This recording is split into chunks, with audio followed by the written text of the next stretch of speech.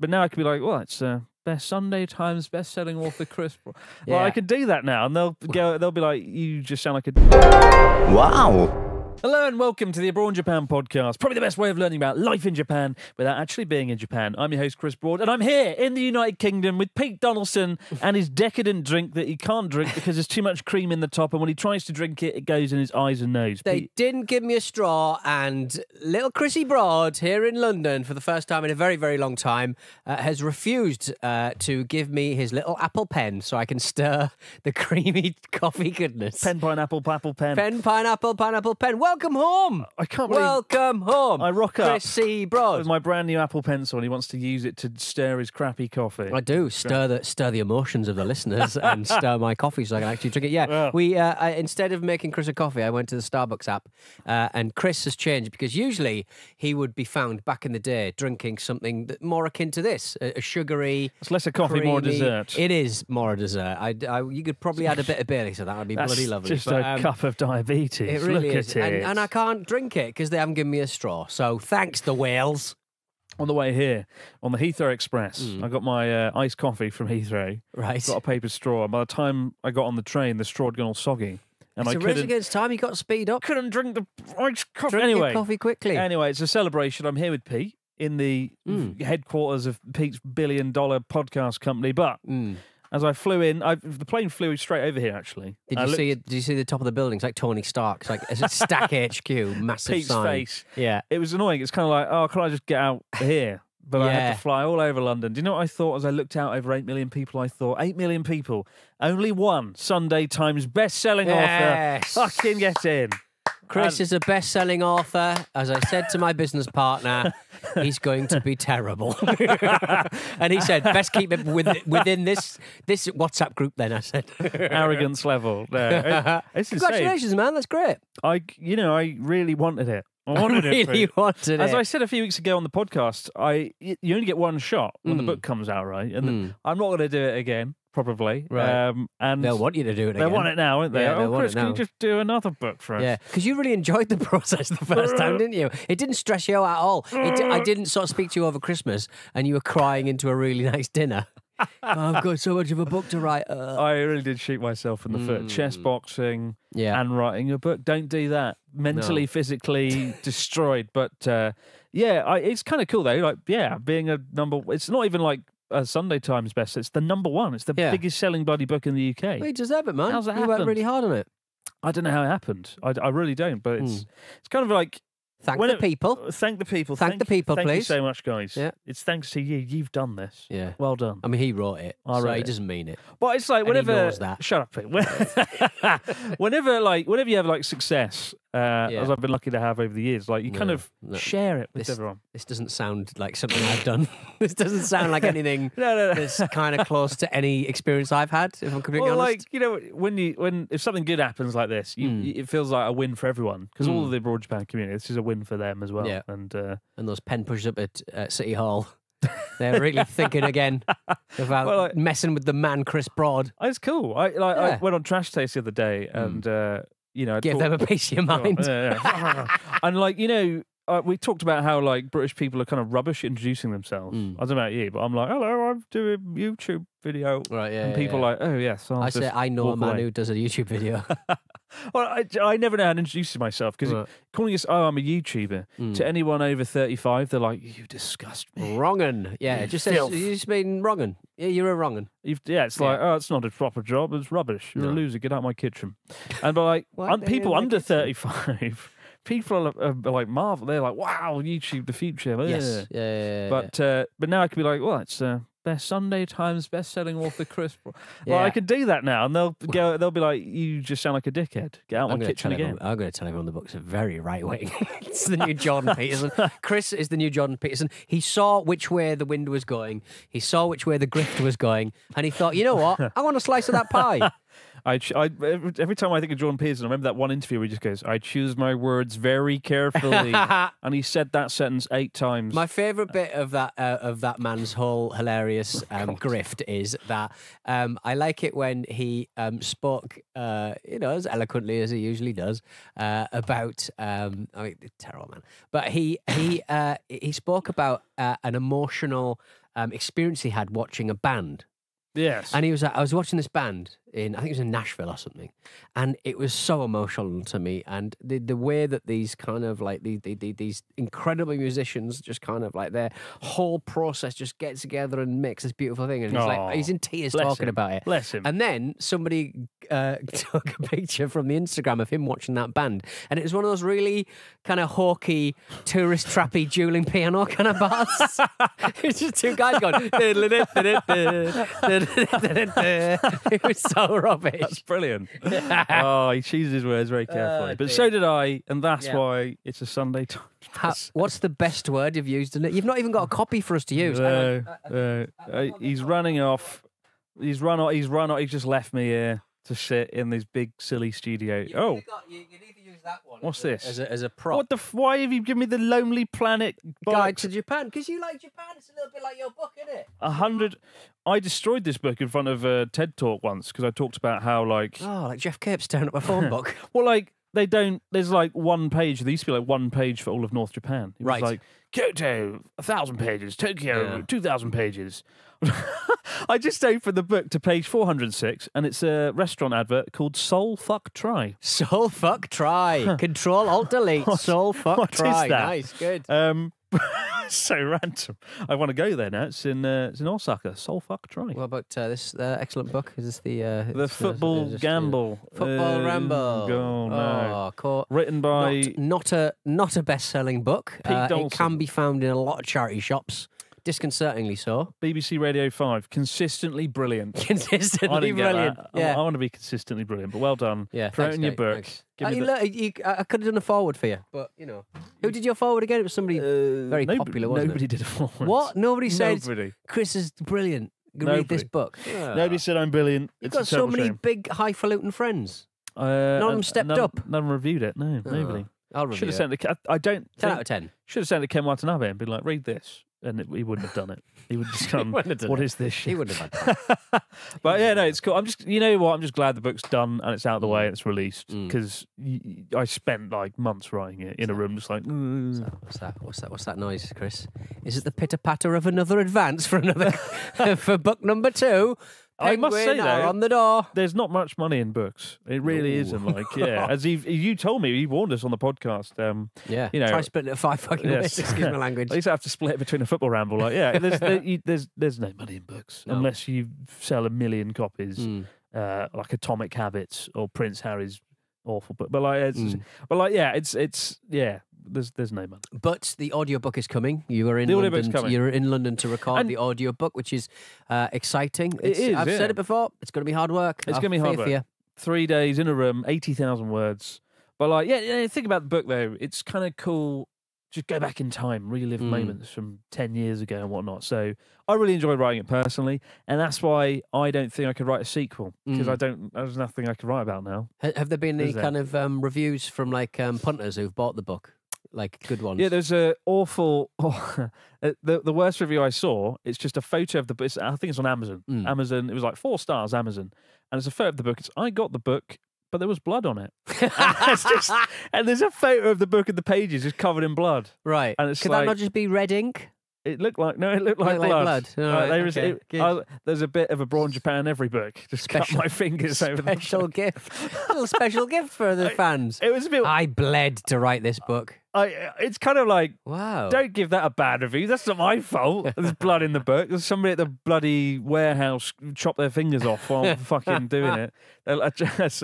Someone making the book painstakingly in a room, sticking it together and cutting their fingers up. Absolutely amazing. Yeah. The reviews are generally good, apart from that one. And the breastfeeding books, you know. Yeah. The famous breastfeeding. How many did you sell those in the end? 7 or 8? I think like a few dozen breastfeeding books. Wow.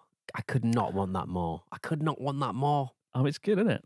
I really want one. Because I'm breastfeeding. A few people don't even know what we're talking about here, but for some reason, somebody stole my book. They stole the front cover of the book, put it on Amazon US, and inside the book, it was just a painstaking guide on the ups and downs and highs and lows of breastfeeding. Highs and lows. Oh.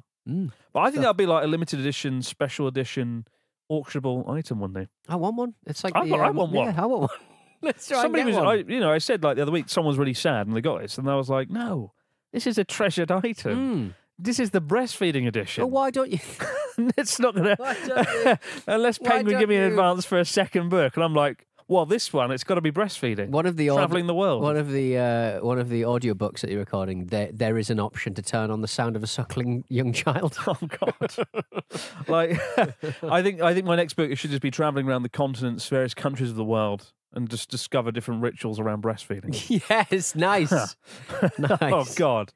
Fuck it. But anyway, The amount of stuff you made me cut out of the show last week.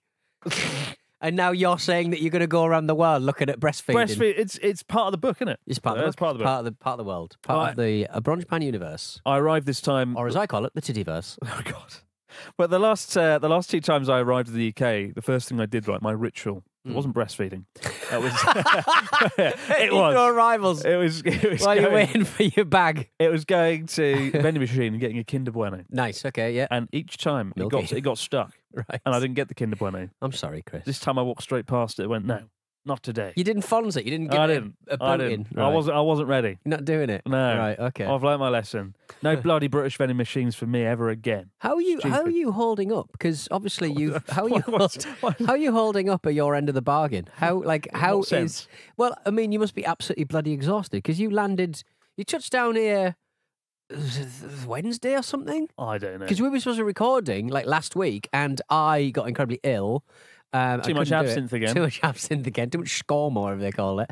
And then you went off to Europe for a bit, and then came back, and it's just like you've been all over the place. You must be I knackered. don't know where I'm coming or going. No. But I'm happy.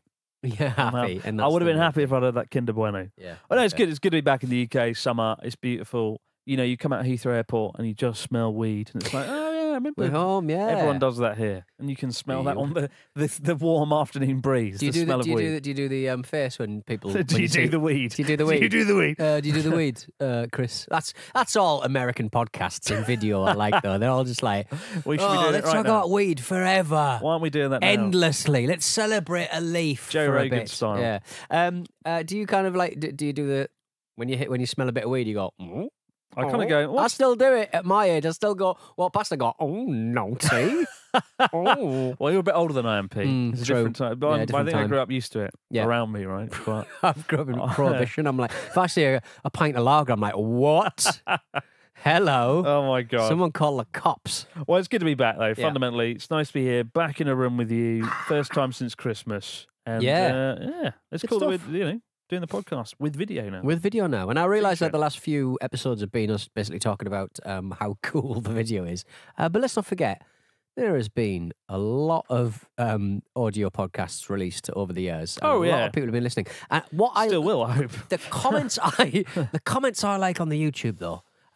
Different breed of poster, I would say. Yeah. I like people who sort of say, Chris, you should do an audio version of this show. And I go, Well- we've done 450 episodes. I mean, the reason, like one of the main reasons, we've talked about why not doing video. Like, it's the comments. Yeah, it's kind of like it's half the reason to do it because you want to be like, oh yeah, I want to engage with people Right, listening. yeah. But it's also the bit where it's kind of like, oh no, but then every time, like, You feel like you're, bearing in mind that your job is kind of fulfilling what people want from you, and you have to be very open to new ideas and how people want you to do, the things that they enjoy effectively. But it's hard to have a data-driven kind of experience from that.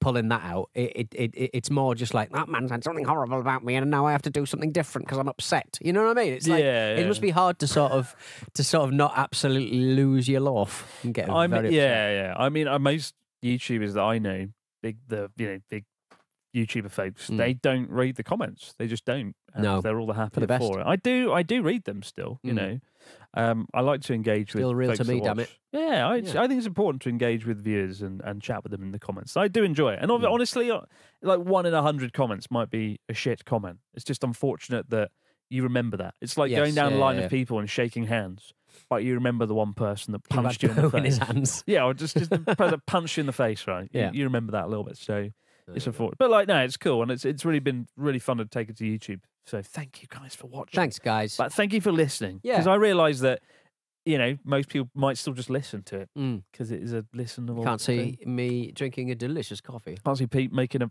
right old I fucking literally mess. I can't drink it, look. Oh dear. Well, while you try and drink whatever that is, that frothy mess, I'll read out the story of the week. Oh, it's at me teeth. And we got a story from Lucy from Swansea, who says, hello, Pina Colada, Pina Pete and Colada Chris. Nice. So I've got this little tale from my time in Osaka that's like equal parts confusing and hilarious.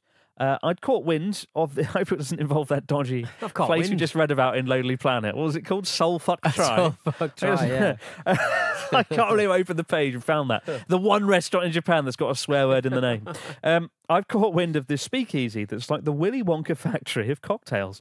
No menu. Just pure flavour wizardry tailored to your taste buds. Intrigued, I'm on a mission, following some cryptic online posts that had me hunting down clues. And let me tell you, finding this place was no easy feat. I had to track down a teeny little door with a hole cut in it on the 3rd floor of a building, like I'm some sort of cocktail-craving contortionist. But hey, I'm all for a bit of adventure, so I shimmy through that hole, feeling like I've just entered Narnia or something. Inside, it's like this cosy little pocket of magic.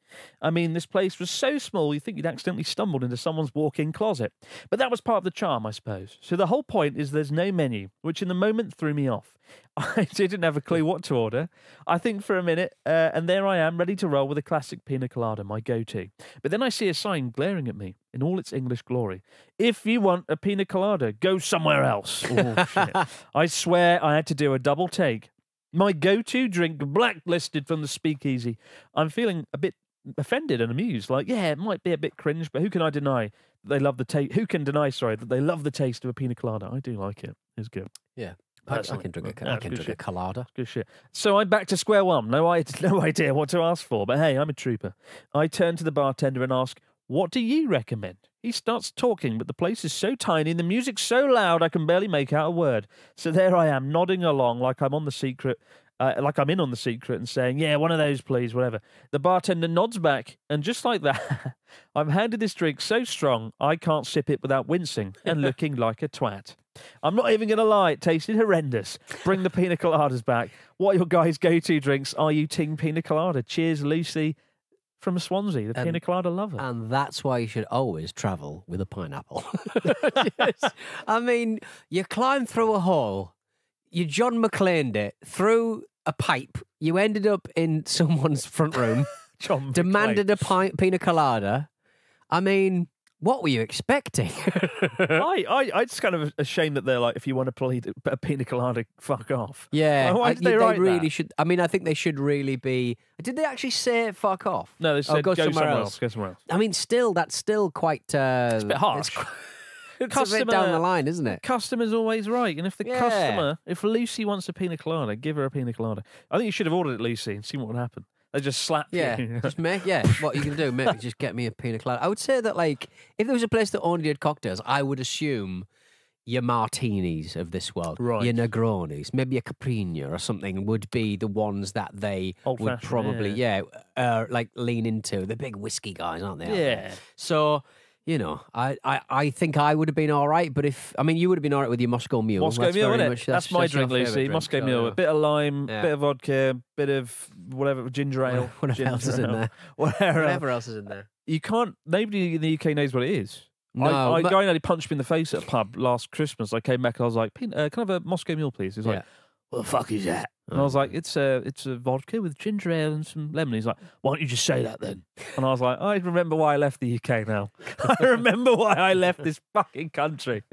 Chris, I mean, if you've been watching the news, they have invaded a country. So maybe it's a political stance he was making. You never know. All right, yeah, you never know. True. But that's my go-to drink. What would you have had then in this hypothetical cocktail I don't know, man. pub? I don't know, man. I think I would very much. I just like what they do with ice out there. They're always titting about with it. They're always making perfect icy sort of circular drinks. It's really good stuff. So I would probably go for an old fashioned or a Negroni or something. Anything with something bitter in. Delicious. I love the whiskey glass when you get like the big round ball of ice, perfectly formed. There's probably a reason why that's not very good by some cocktail connoisseurs, but I think it's cool. No, I think there's science behind it. And then when I'm finished, I just have it in my hand and throw it at people.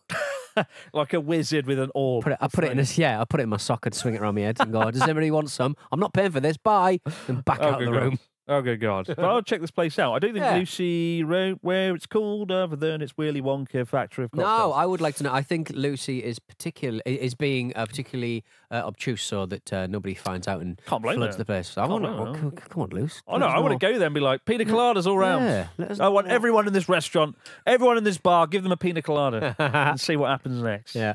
Anyway, pina coladas aside, what is the news of the week, Mr. Dawson? What's going on in Japan over there? Oh, you're not going to believe what people have been eating, Chris. There's always something going on over there. There's been a recall issued for thousands of rice balls following some customer complaints. Earlier this month, 7-Eleven recalled all of its pickled plum shiso,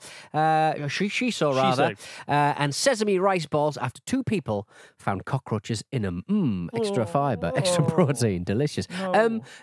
Those plummy guys, they never look nice. Are they nice? Are they good? Are they bad? Yeah. It's kind of salty, isn't it? Ume, like the sour plum.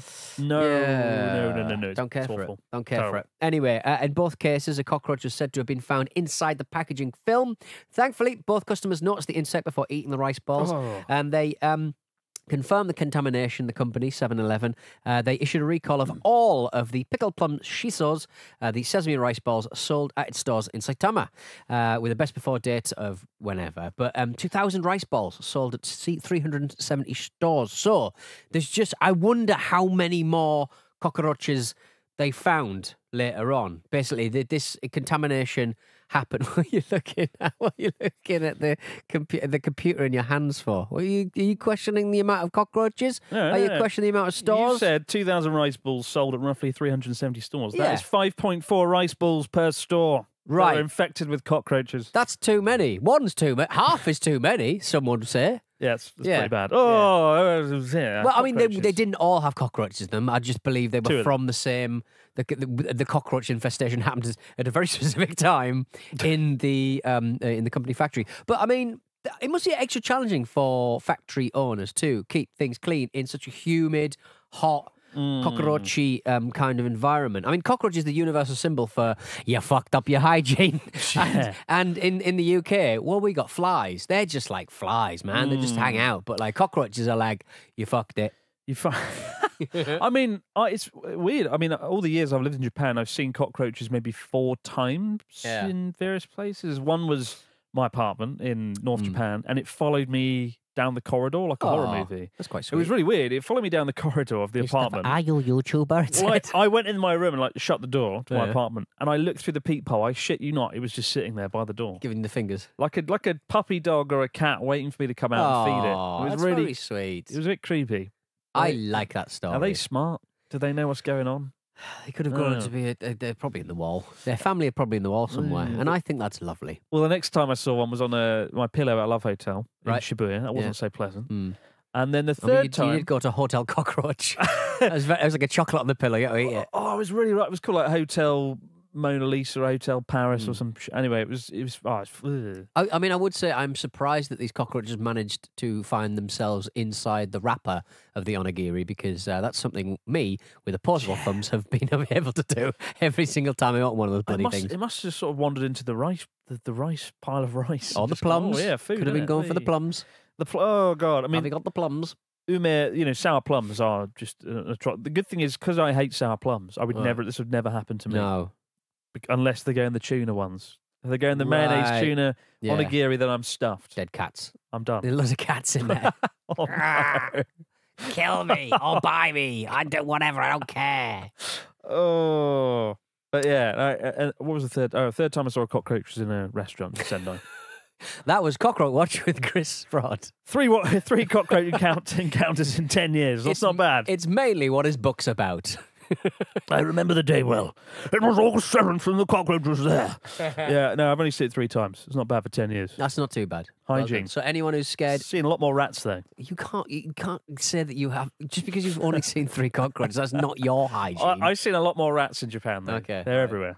They're everywhere.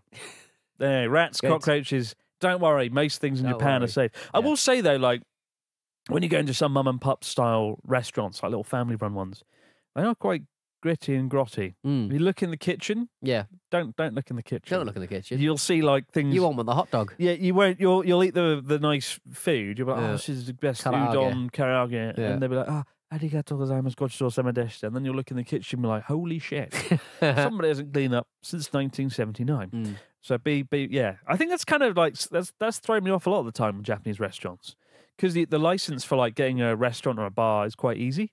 Right. Yeah, Yeah, well, anyone could just do it in their like kitchen in their well, house. izakayas like they're preparing food on like just little kind of like camping gas stoves. Sometimes in a toilet, basically. It's like, there's your food. Yeah. It's kind of the reason like Japan's dynamic when it comes to dining out sometimes. But yeah, there's been a lot of cases where I've looked in the kitchen and gone, that wouldn't pass a sanitary test. No, How has this happened? no. I don't want to come here again. You're a Kimanagi. Do you remember Kimanagi on the telly? No, They were like the people that would come around and clean. It basically showed you how to clean stuff.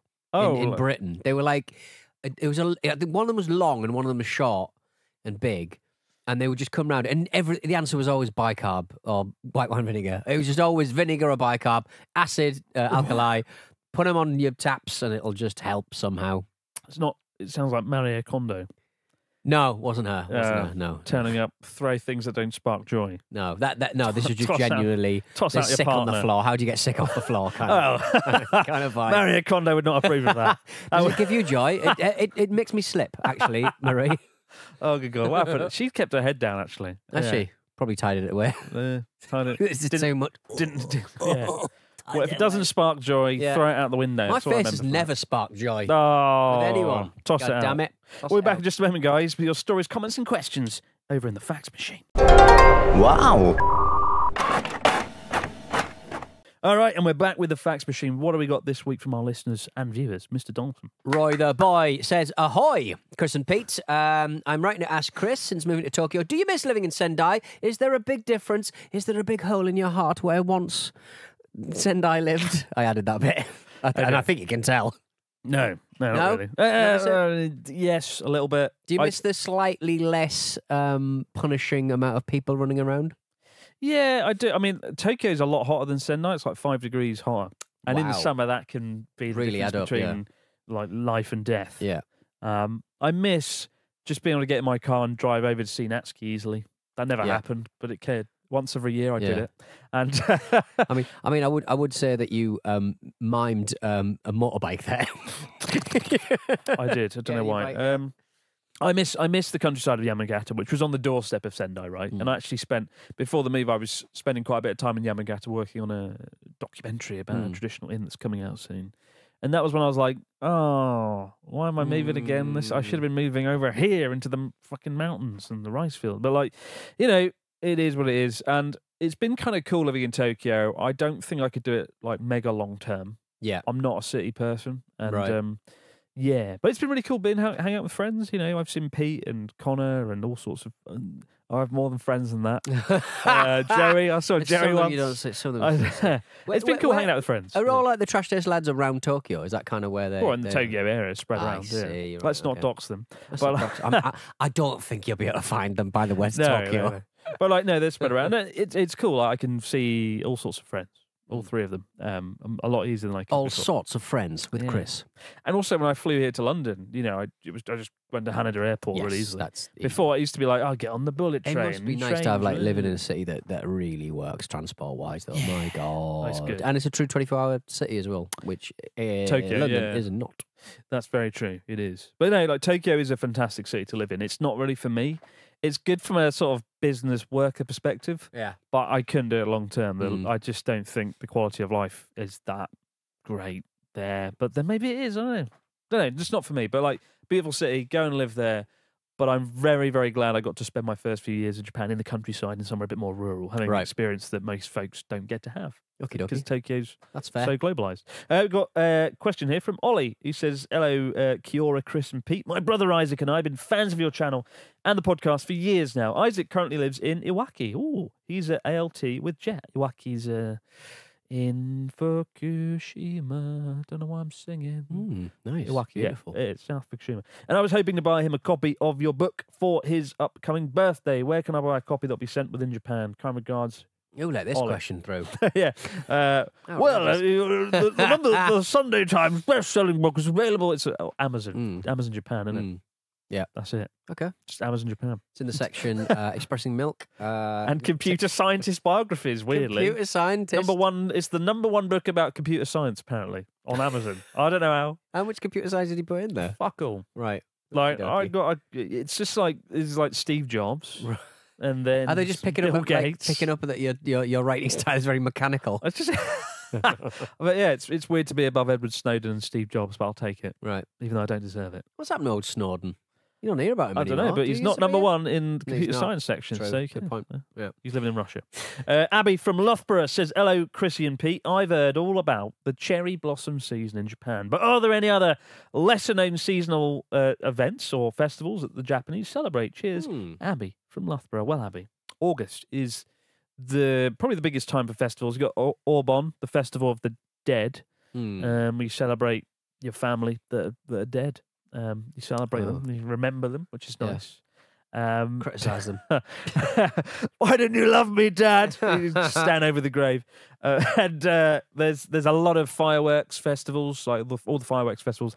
The biggest of which are in Niigata, Akita, and actually Yamagata. Weirdly, because there's not much else there. I think they want to be like, well, we've got a fireworks display. Fuck you, Tokyo. And you've got like Aomori. You've got the amazing festivals up there. The one, can't remember the name of it. Nepeta festivals in Aomori. Yeah, it's just like the festival season is August. Unfortunately, it's so hot, you can't really enjoy the festivals. No. You will be roasted like a chicken. But... In July, there's something called the Hokkai Heso Matsuri, the belly button festival. Oh, my Lord. Where everyone just draws faces on their bellies and does a belly dance. There's so many festivals, right? Festival. That's a good one. That's a good one. Why is nobody What I like about it is that this year's, or maybe last year's, I'm just looking online. I'm looking online, guys. The address was a temporary venue inside Shin Aoi shopping street. Oh, there you go. Just men and women painting their bellies, flopping them around. Yeah. There's so many festivals you never hear about, though. Like there's one in, I think, Akita, where they build this incredible bespoke boat out of wood and paper. A bespoke boat? Bespoke boat, and then they burn it in a field. And it's like the children of Akita spend a year working on it, and then it's just like, all right, get a petrol out. Yeah. Start building the next one. What's the dickheads. moral of the festival? Don't ever dream, children. Don't aspire to build a ship. Like, I don't know, but there's so many cool festivals. I feel like I should like dedicate a summer, maybe next summer, to going around the country and like chronicling them all. Because I've seen frighteningly few festivals, but yeah, great country, and there's the big ones as well, like the New Year's and whatnot. But yeah. August, festival season. Cool. That's all for now this week, guys. Keep the stories, questions, comments coming into abroadjapanpodcast@gmail.com. We'll be back later in the week to do all over again. But for now, good to be back in the UK with Mr. Donaldson. I'll be here the next few episodes. See you around. Have a great few days, and we'll see you right back here to do all over again on the Abroad Japan podcast. Bye for now. Cheers, everyone. My drinks melted slightly. Yay!